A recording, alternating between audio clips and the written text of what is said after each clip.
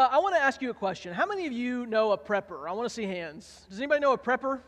You know what a prepper is? Okay. Does anybody live with a prepper? All right.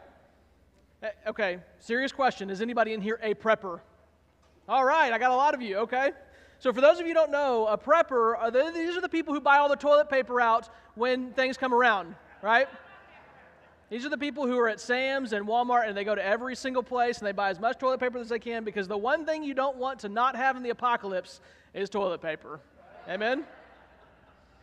But no, preppers are these people, they are the people who stockpile food, they stockpile supplies, guns and ammunition, you kind of name it.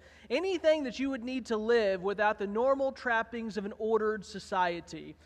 These are the types of people that if given the chance, they would probably build a bunker under their house, right? They would stock it, they would stock it with toilet paper and with food, right? Now, they do this for a reason. They do this because they have a vision of the future. They have this future foresight of a society without order, a society where money becomes valueless, where law disappears, where every person and every family is really for themselves. And so a prepper's work is based on a vision of the future that's bleak, that's ugly, that's dark. But the point is, and it could, if you're a prepper, good for you. Well, good, okay, yeah. I love it because my mother-in-law, she has gotten into the prepping stuff. Like, she orders food now for us, and I shouldn't tell you this because you're going to come to my house, but I also have guns, right? No, I'm kidding. Come on. I have, but no, so yeah, it's funny. I've gotten into I've watched the prepper lifestyle very closely, but I have not got into it, right? But the point of this is that a prepper's lifestyle is predicated on a future orientation, on a future vision. And I would tell you that while preppers aren't the only ones who do this, right? People who have a vision for the future tend to alter their present to account for that future. So you think about a couple who's expecting a baby, and what do when they know the baby's coming? They begin to nest. They go out and they buy the crib, they put it together, they buy all the trappings, they buy the pacifiers, they get ready. They, as my wife put it when we were having our babies, they nest. They make their houses into nests. Students, you have a vision for the future, don't you? I'm sure some of you have in your mind a picture of what you want to do in the future. I remember growing up knowing nothing, and I mean nothing, except for that I was going to work at NASA. I didn't want to be a pastor. I didn't want to be anything. I wanted to be either an astronaut or a flight controller at Johnson Space Center. And so I spent my entire childhood thinking this was going to be the case. I studied human spaceflight. You can see, this is me. This is tiny little Josh Connor with his dad. I was probably 4 years old, made them take me to Kennedy Space Center so I could watch a rocket launch, right? And of course, I was shy back then, just like I am today, so you can see me rubbing my eye, but this is me as a tiny child, right? I committed myself to studying human spaceflight. I memorized the code books that would launch the space shuttle. This was actually me at Space Center Houston in one of the trainers. But I would sit in my house, and my dad had one of those old radios with the flick buttons, Mark, kind of like you have in your house, right? And I would sit there and lay on my back and put my feet on top of that and pretend like those were the controls to the space shuttle. And, I knew it all. I knew the planets, their orientations. I could maneuver the MMU like nobody else. You take me to the Space Center Houston back in the day, you strap me into that thing, I could fix the satellite faster than anybody there. Put an astronaut in that thing, I could have done it better, right? I mean, I knew it all. This was my jam. It was what I was all about. Of course, I got to college and realized that when you get science at a higher level, it's all math, and I ain't no good at the math. So the Lord had other plans for me, and He directed me away from that. But that was my life as a child. I loved space, right? I thought it was everything. As Christians, we have a guaranteed future, right? Our hope is in a resurrected, living Savior, our Lord Jesus Christ. By His sacrifice, in the great mercy of God, we have been born again to a living hope. We've been born again to an eternal inheritance that is secured and defended and kept for us by God Himself. And it's that future that changes everything about the way we live today. So I would ask the question, though, does how we live as Christians matter? Does it really matter if we know the future is true, if we know that we have this inheritance, if we have this faith? After all, as I've heard people say, we're saved by grace through faith, so can't we do whatever we want? I mean, if there's no need to merit salvation, if there's no need to achieve it, why does it matter if I choose how I want to live in this life? Because at the end of the day, I'm going to get this promise, right? Well, the biblical answer to this question of does it matter how we live is yes, because God. Because God has saved us, because God has redeemed us by virtue of His own power, by virtue of Christ's sacrifice on the cross, because God, therefore, we live differently. Christianity is a because, therefore, faith. What God has done for us in Christ is always the basis and the motivation for how we are to govern our thinking, our speaking, and our actions in this life. Now, I want to show you this right here from what we've been studying in Peter, because this is a biblical truth. It comes all throughout Scripture that we are a because, therefore, faith. But thus far in our study of Peter, we have looked at 13 verses, but really verses 3 through 12, what we have seen is that there is not one single command. Now, does that show up at all? Okay. It's not super clear to you, and you don't have to see the words, but do you see any red on that screen? Does anybody see red? Okay. I've marked it so that all the verbs that are imperative verbs are blue, all the participles are purple, and all the commands are red. There are no red ones up there, are there? It all looks purple. Good. Okay, that's fine. As long as you don't see red, that's what I'm getting at, right?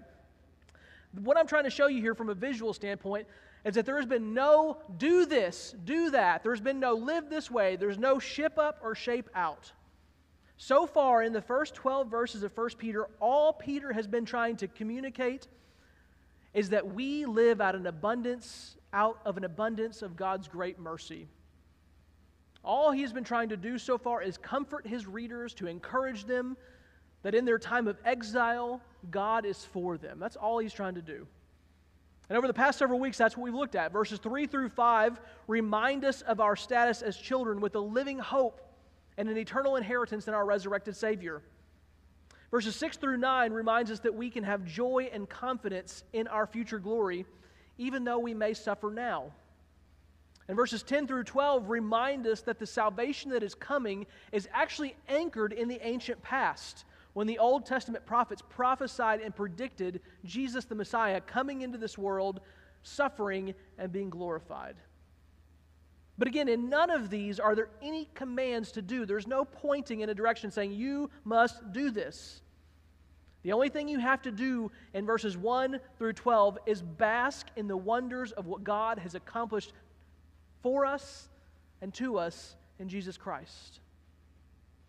But a change occurs, and it starts in verse 13. Here we see Peter shift from telling us what God has done for us, what He has made us into because of the gospel, to how we are supposed to live our lives in response to that truth. The indication of this comes in the sudden appearance of a bunch of imperatives. So this isn't, again, the color's not good, but you can see here there's orangish red here, there's orangish red here, and there's orangish red here, set among all the purples and the blues or the purples, right? Depending on what you see up there. And so the key transition here is actually marked with that word at the very top, therefore. You see therefore? Again, when you ask the word, do you see the word therefore, what are you supposed to do? What's it there for? Exactly. Therefore is always an indicator that what has come before is the basis, grounds, or motivation for what will follow. And here, Peter is communicating this, and here's kind of the main idea for the day. Because we have a guaranteed future hope, therefore we are to adopt a lifestyle fitting to that future. Because we have a guaranteed future hope, therefore we are to adopt a lifestyle fitting to that future. And so in this phrase, because we have a guaranteed hope, that's verses 3 through 12, therefore we are to adopt a lifestyle fitting to that future is really verses 13 through 21. Actually, really goes through all the way through chapter 2, verse 3. And that's what we're going to look at over the next few weeks. So I had planned to go through verse 21 today, but as I was writing my manuscript, my time clock kept ticking up and up and up and up. And I was like, I need to break this into 2 sermons. And so this week we're going to look at verses 13 through 16 and look through the first 2 imperatives. Next week we'll pick up and look at verses 17 through chapter 2, verse 3, and we'll look at the last 3. But I want to ask you now, if you will, to stand up in honor of reading God's Word if you're physically able. And if you haven't already, we're going to be in 1 Peter, which is towards the end of your Bible if you're using a physical Bible. It's towards the end of the list on your phones. 1 Peter chapter 1, verses 13 through 16. And so here it is. The grass withers and the flower fades, but the word of our God stands forever. Therefore, preparing your minds for action and being sober-minded, set your hope fully on the grace that will be brought to you at the revelation of Jesus Christ. As obedient children, do not be conformed to the passions of your former ignorance, but as He who has called you is holy, you also be holy in all your conduct, since it is written, "You shall be holy, for I am holy." Father, as we look to your word today, would we just remember that everything that I say, that your word speaks to us, comes not in a void, but comes fully out of the goodness that you have shown us in the gospel.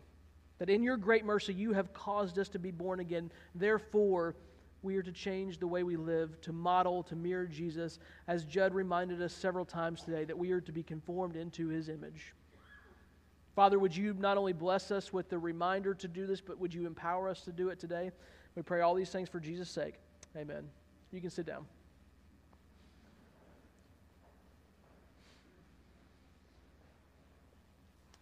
So, as I just mentioned, therefore really is the key transition in the flow of Peter's message throughout the whole book of 1 Peter.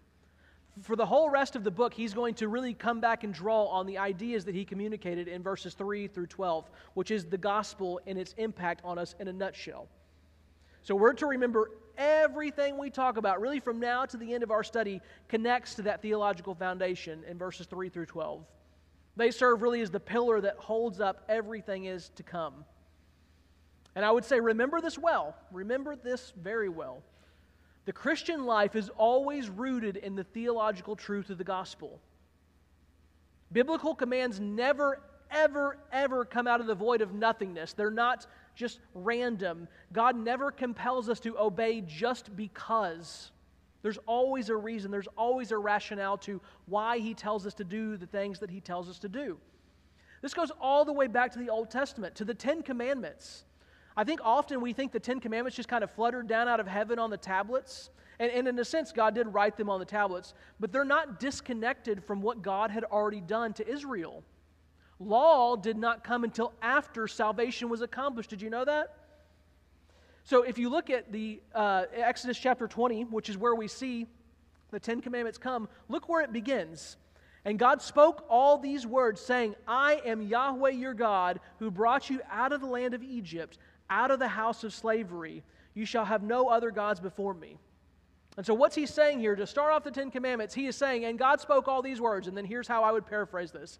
Because I am the Lord your God, who brought you out of the land of Egypt, out of the house of slavery. So I saved you. Because I saved you, Israel, therefore you shall have no other gods before me. Do you see the difference that makes? God just doesn't come out and arbitrarily say, hey, no other gods before me. He goes, look, I have redeemed you. I have saved you. By my own power, I have brought you out of Egypt, and I have made you my special people. Because of that, therefore, don't have any other gods before me. Don't prioritize the gods of the world before me. Do you see the difference between an arbitrary command to do and a rational reason why we should do it? I think this is important because this is something that's true of us all the time. We are people who are empowered to do by the gospel. We don't do to achieve, we do because. Does that make sense? This is critical to know. And so then what does a lifestyle befitting the wonders of grace look like? What is this, because of the grace we've received, what is our lifestyle supposed to look like? And I would say the first command that comes is actually here towards the end of verse 13. If you look at it, it says summary command for what is to come. And this is going to encompass all the other things that follow. So all five imperatives we're going to see in verses 13 through chapter 2, verse 3, this kind of summarizes them all, and it is this. We are to set our hope fully on future salvation. We are to be totally committed to our future destiny with Christ. Verse 13 says this, therefore, preparing your minds for action and being sober-minded, set your hope fully on the grace that will be brought to you at the revelation of Jesus Christ. Now, you might ask me, and I might tell you, how did you see that the first command comes, set your hope fully on the grace that will be revealed to you or be brought to you at the revelation of Jesus Christ? I'm glad you asked, right? Because all of those look like commands. Preparing your minds for action seems like a command to me. Being sober-minded seems like a command to me. Set your hope seems like a command to me. But here's where the Bible student who's looking very closely, and again, this was not something I would have noticed the first time I studied it or the fifth time I've studied it, but this time around I picked up on it, right? If you look here, preparing has what on it? An ing, right? And being sober-minded has an ing. Anytime you see words like that, they typically are supportive of something else. They're called participles, right? Here's a grammar lesson for the day, okay? So we see here that the command comes here, set your hope. That's the command, and these two things, to prepare your mind and to be sober-minded, support that. They tell us how we are to set our hope fully. And so that's the way we're going to break this text down. The main idea, the main assertion is the call to total commitment. Set your hope fully on the grace of God being brought to you. And how do you do that? You do that by preparing your mind for action, by being ready, and you do it by being sober-minded, by being focused. Right? So let's look at the main idea first, setting our minds fully on the hope that's to be revealed to us. This command, this idea of setting your hope fully, is a call to consecration. Consecration is just a fancy word for total dedication, total commitment, to be determined towards something. The determination that we have then is to be set on a specific object. And that object is the grace that will be brought to us at the revelation of Jesus Christ. And so what is that, you might ask? Because that's kind of an interesting way to say this. But all Peter is trying to say here is that we're to set our minds fully on the fullness of salvation that will come to us when Jesus returns. Biblically, the idea of salvation occurs in three phases. Right? We, in kind of the modern evangelical world, like to use the word salvation just to refer to, hey, I got saved at a certain point, right? I got trusted in Jesus at a certain point in my life.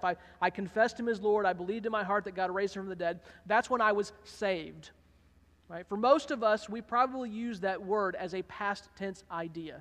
I was saved, right? Or I am saved. Sometimes we use it in the present. But biblically, as we look at the idea of salvation, it occurs in three phases: past, present, and future. So we look here, the first one is justification. The first idea, the past idea, if you will, is to be justified. Now, justification is just a fancy legal word that says your punishment has been received by someone else and you have been declared innocent. And when it comes to the gospel, what does the gospel teach us? How are we justified? Jesus Christ Himself walked into our place, into our punishment. He received what we deserved, and in response, we were declared innocent. God dropped the gavel and said, you no longer have any crimes charged to your account. You are free and clear. Go out and be at peace. And what I love about justification, if I can take just a second to continue to flesh this out, I think we stop too soon sometimes when we talk about justification. We stop at being innocent. Like, it's great to be in the courtroom, the cosmic courtroom, and God the judge says, guess what, Josh? There is now nothing on your record. You are free and clear. I don't even see it. It's been expunged. It's gone. It's cast as far as from the east from the west. I'll never remember it. I'll never hold it against you. You're good. Go. That's awesome, isn't it? That's good. That's forgiveness. Pure, total, simple forgiveness in the gospel. But justification actually gives us a little bit more than that. It doesn't just say, hey, the gavel is dropped, you're innocent. But guess what? All the good that Jesus did, all the credits that were in His account get transferred to your account. You don't walk out of the courtroom at zero. You walk out of the courtroom with all the righteousness, all the good works, all the value that Jesus Christ had, because that's what justification does. It says, yes, innocent, but also granted the fullness of God in you. And that's a good thing. That's like saying, hey, not only are all your debts forgiven you, but here's the credit card to the U.S. Treasury, right? Which is probably a terrible idea because we're in debt. But like, here's the card that has unlimited funds for it. It's yours too. And guess what you did for that? Nothing. The Lord in His grace said, yes, you're innocent, and also, yes, you have all of the righteousness of Christ at your disposal. That's great news. That's the good news of the gospel, but it goes beyond that, to the present. We like to use the fancy word sanctification for this. So to be saved is to be justified, but to be saved is also to be sanctified. This is the experiential side of salvation, right? The first, justification, is a legal idea. Sanctification is a experiential idea. And that's where we all find ourselves. If you're a born-again believer in Jesus Christ, if you have been justified by placing your faith in Jesus as Lord and Savior, and you're on this side of eternity with us, then you are experiencing the process of sanctification. And this is the process or the experience of becoming more and more like Jesus. It's pursuing Him. It's learning how to live like Him. It's gaining more and more of the holiness that He gives to us. Right? It's using that card that has His unlimited righteousness on it and swiping it so that it becomes more and more true of our life. And then finally, we look to the future in salvation, the biblical idea of it. So to be saved is to be glorified. Glorification is the fulfillment side of salvation. This is really the final and eternal phase, and this is what Peter is always talking about. In 1 Peter specifically, when Peter uses the word salvation, he is always looking to the end of the end, right? To this time when we are glorified. And final salvation won't be realized until the return of the King. Then and only then we will experience the final salvation, which, as Judd mentioned earlier, is this resurrection of our bodies and the recreation of the world as we know it into something that it was always supposed to be. A world without sin's taint, a world just perfectly made for us. And so Peter, what he's getting at here, and what he's going to say over and over and over in various different ways through this epistle, is this: people who set their minds fully on the world to come will have the most impact on the world today. People who set their minds most fully on the world to come will have the most impact on the world today. And I think we see that all the time, but it's specifically true here in 1 Peter. That's really his whole message is you're going to suffer and then you're going to get glory. So live today for that future and change today. Right? So to be setting our minds fully on the hope that is to come to us is really to go all out for Christ. He has made our future sure and certain. We are a determined people because we know what's coming. In a real way, we are to live our lives borrowing from the certainty of our inheritance.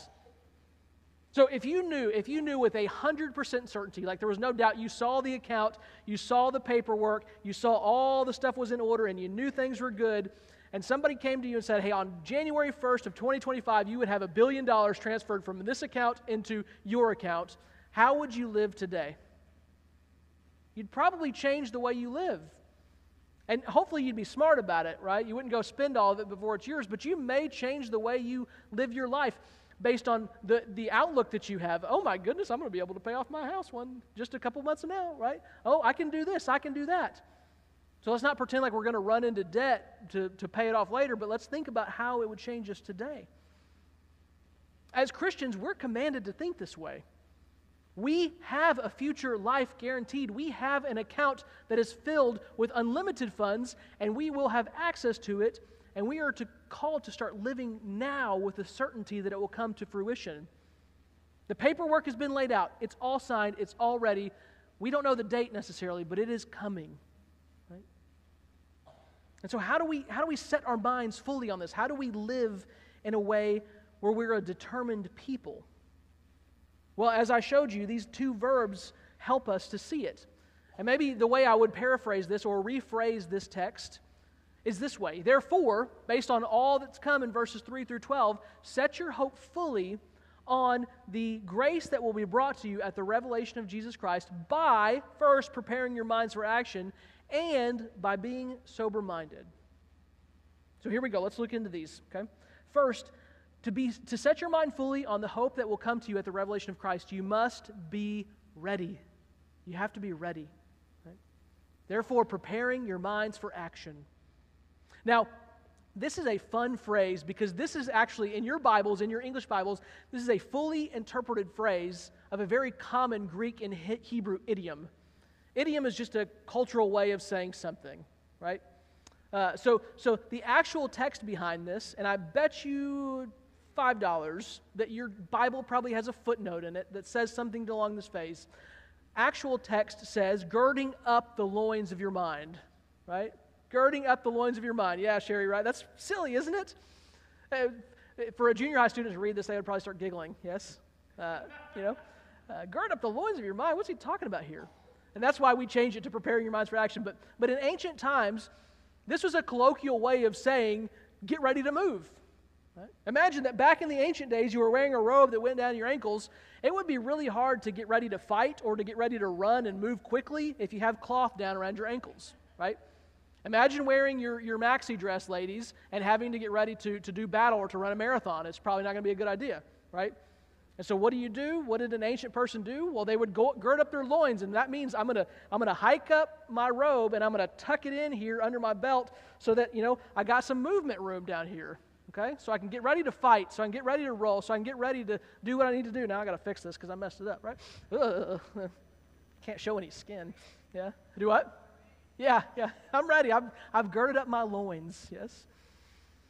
So you tuck your robe up. You get your mind ready for movement. You get ready to act. Or in the words of Michael Buffer, for those of you who don't know who that is, he's a professional boxing announcer who was the one who really coined the phrase, "Let's get ready to rumble." So if there was the Josh Connor paraphrase of 1 Peter 1:13, I would say, therefore, let's get ready to rumble and be sober-minded and set your hope fully on the grace that is to be, right? Yeah. But that's really what this is saying, right? When Peter tells us to gird up the loins of our mind, he's telling us to prepare our minds for action. And I think it's important to note here that the place of preparation, what's supposed to be ready for action, is not our physical bodies, is it? He says, no, the place you're supposed to be prepared for action is your mind. And church, this is a hard one for us. Hope requires disciplined thinking. To be disciplined in thought means that we are always filling our minds with the things of God in such a way that they fuel our decision-making process. You want to have enough in your mind of the things of God, of the Word of God, of the wisdom of God, so that when you hit a circumstance or a situation in life, you're ready to address it right then and there. Right? That's what you want. But we typically don't do that, right? And there's a variety of reasons why, but we have to go about that through serious study of God's Word. And I would tell you that this is not just reading the Bible, but also thinking about it. I had a seminary professor who always used to tell the story of one of the guys he ran into one day. He was in the library, and he said he had a stack of books open, and he was looking through them, and he had put his head down for a minute, and the professor came up to him and said, what have you been studying? He goes, Prof, I can't remember. I don't remember any of it. It goes in my one ear and out the other. I can't stop. And Prof goes, well, how much time have you been reading? He goes, I've been here for 4 hours, and I've been reading the whole time. And Prof said, that's your problem. Because if you have 4 hours to study, spend an hour reading and 3 hours reflecting. And then you won't forget what you're reading.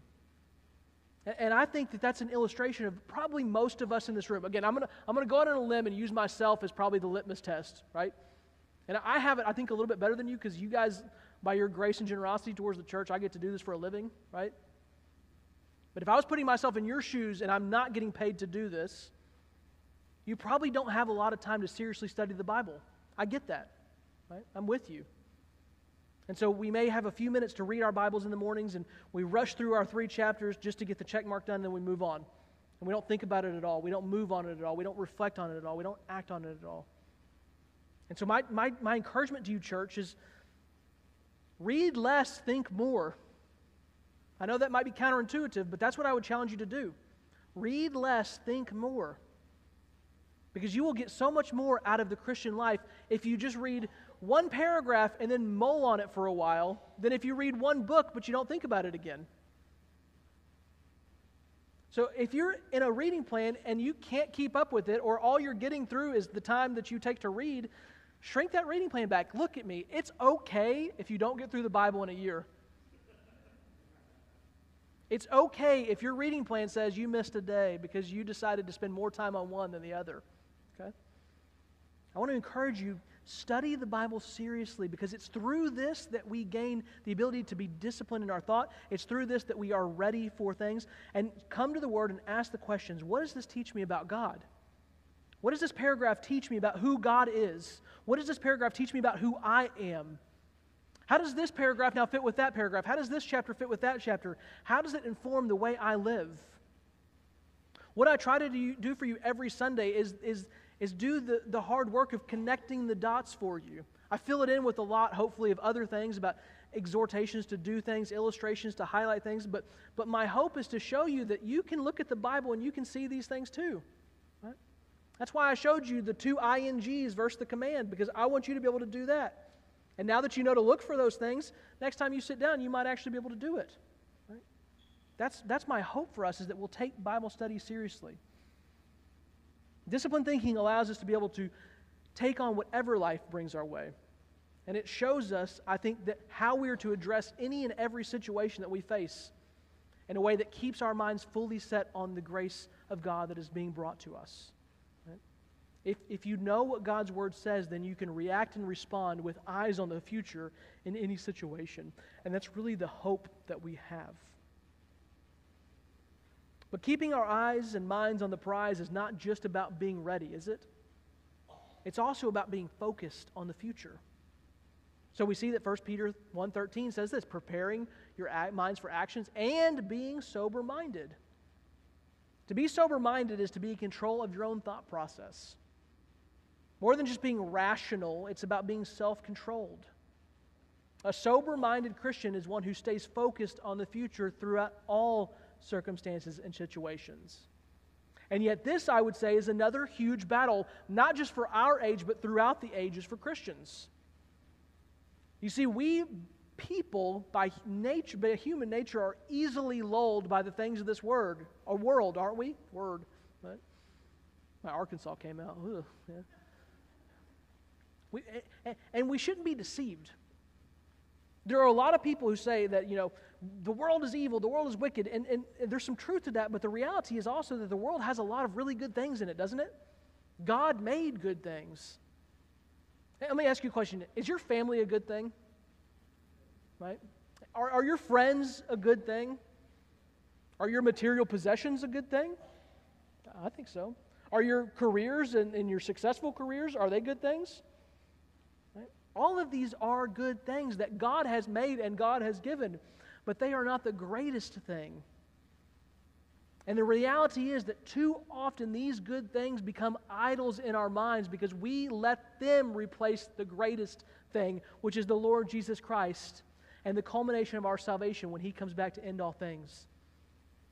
Tim Keller, who I've been reading a lot of lately, I read a book about him and now I'm reading everything he's written. Speaking of idols, he says in his book, Counterfeit Gods, which I would highly recommend, he says this, "We think that idols are bad things, but that is almost never the case. The greater the good, the more likely we are to expect that it can satisfy our deepest needs and hopes." Amen?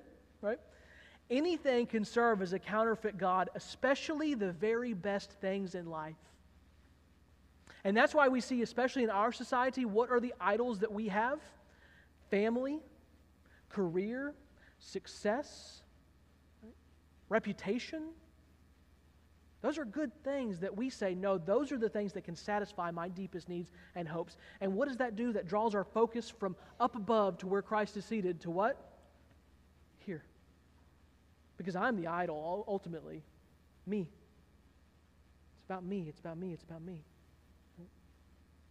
So to be focused, to be sober-minded means keeping the main thing the main thing. And that's a battle. When we keep our focus clearly on Christ and on His gospel, then we are able to see clearly how lesser and yet still good and wonderful things of this world showcase God's mercy, His goodness, and His glory. Because when you remember in your successful career that it wasn't you who ultimately achieved that, but God who achieved that in and through you, then you recognize the source of it, and He gets the glory, not you. When you see your beautiful family around you, despite the craziness that they probably are, and you go, look what I've done. I've succeeded, right? You make that an idol. But when you say, no, look how good God has been to me. I have a family.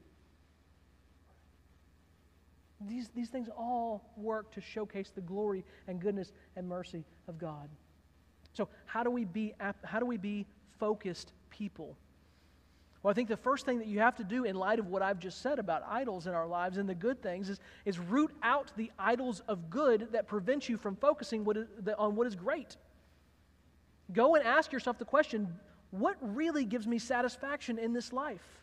What really am I seeking to be satisfied by? Is it by my career? Is it by my family? Is it by this thing? Is it by that thing? Ask yourself the hard questions because, again, this goes back to being ready. You have to think about it. You have to take the time to reflect on your heart. And maybe the reason we don't want to do that also is because we don't want to see what's in there. But here's the truth. When you start digging, guess who's in there, Christian? The Lord. Right? You're looking at the outer shell, which is probably dirty, but inside, the Lord dwells, and He is ready to break that heart open for you. And I would say the second thing that we do to be the second application of being focused, the number one thing that you can positively do to stay focused on the future is this, what you're doing right now. Meeting with the saints, gathering with the people of God, spending time with the people of God. The author of Hebrews finds this so important that he says this in Hebrews 10, 24 through 25. He says, "And let us consider how to stir up one another to love and good works, not neglecting to meet together, as is the habit of some," and I would put in the parentheses, those who are not future-focused and who don't want to be reminded of the future, "but encouraging one another," and look here, "and all the more as you see the day drawing near." In other words, we don't neglect to meet together because what's tomorrow? The return of Christ. And if it's not tomorrow, then we meet together because what's the day after that? It could be the return of Christ. And what's the next day? It could be. And so we gather every seventh day, or every first day technically in the morning, for what purpose? To remind ourselves to stay focused on the future. That's my number one job as Harold, is just to stand up here and go, look to Jesus. What's your role today and what's your role this week? Look to Jesus. Like, I get to do a lot more teaching than that, but my ultimate role is simply to go, hey, this week has probably distracted you. The world has probably surrounded you and pulled your eyes down. Let me take a moment to lift your chin up and look to Him who is seated at the right hand of God, because He is the one who needs to keep our focus on. That's all my job is. To which you may say, could you just say that? We can go to lunch early. Like, no, I'm going to teach a little bit, okay? I like to do this. This is fun for me. Right? So that's the way that we are to begin to change our lifestyle, to be totally committed to this God, to be totally committed to the guaranteed future that He has promised us. And I am out of time for the day. So next week we're going to look at the next 4 imperatives, right? We're going to look at what it lives like to a lifestyle of purity, a lifestyle of loving one another, and a lifestyle of transformation. That's what we're going to look at next week as we continue through the text of 1 Peter. But let me pray for us now. Father, we thank You so much for the grace that You have shown to us. Lord, not only is it to our benefit, not only is it to our blessing, but Lord, it is also what empowers us to live differently. And so, Lord, as we consider 1 Peter, as we consider Peter's message to the church, I pray that we would just see that because of all that You have given us in the gospel, because You have given us everything in the gospel, that first and foremost, above all, You call us to be totally committed to You. That You call us to set our hope fully on salvation that is coming. So, Lord, I pray that we would be a church who lives like that we would let our vision of the future, our hope for the future, be so clear, so bright, so wonderful, so compelling that we change the present because of it. Lord, it is churches like this, churches that think future, that have an impact on today. And Lord, I don't know about the people in our congregation, but that's what I want. Lord, whether we grow or not, I just want our church to be a church that makes an impact on this world. And that begins with having a vision of the future that is bright and wonderful and beautiful. So would You grant that to us today? I pray these things for Jesus' sake. Amen.